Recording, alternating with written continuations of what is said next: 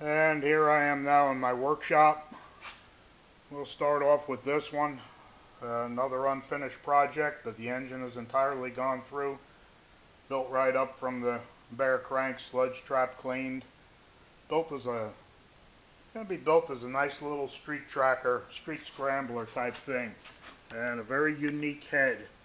The head was, as you can see, it was a Thunderbolt head which was modified for twin carburetors and beautifully ported, set up for two 32mm amyls, and we have some higher compression pistons. I believe they're 9.5 or 10-to-1 in there, and nicely built engine, and we have a low gear ratio in it, and got the makings of a nice little street scrambler.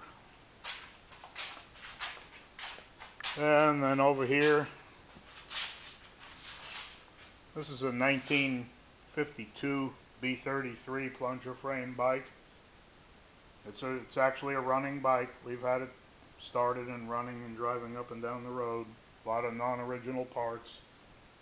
Needs restoration. It actually has a belt drive in it and an up-to-date transistorized ignition in the magneto. I believe this may be a standard magneto, but my thinking is that it's upgraded to electronic.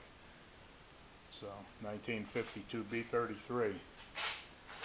And this one on the lift I'm working on is a 1970 Lightning.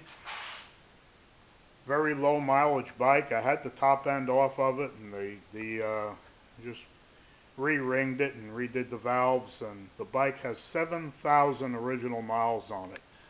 I didn't get into the bottom end or the sludge trap, as the bottom end is immaculate in it, and I don't really see the need to service the bottom end. So we're going to finish this one up. I've already had it running. Actually had it running before we tore it down, and very nice running bike. 1970 Lightning with the home model tank on it, steel tank, which was same as the Firebird tank, but was used on the 1970 Lightning home models.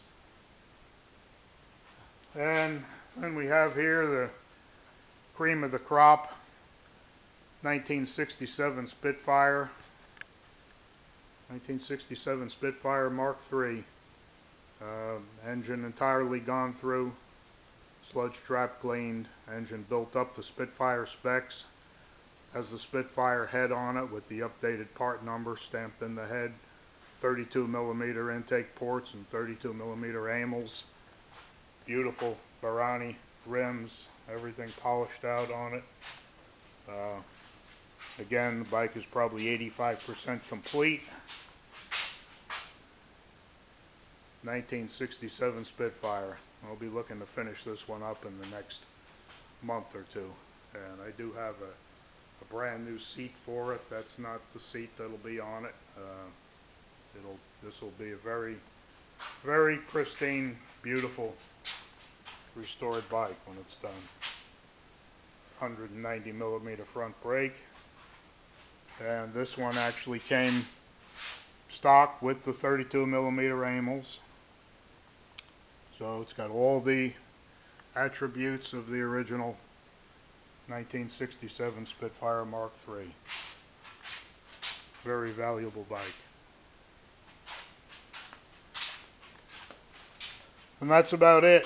We have a few other bikes around here, but just the ones I've highlighted are the ones that are going to be for sale as part of the package.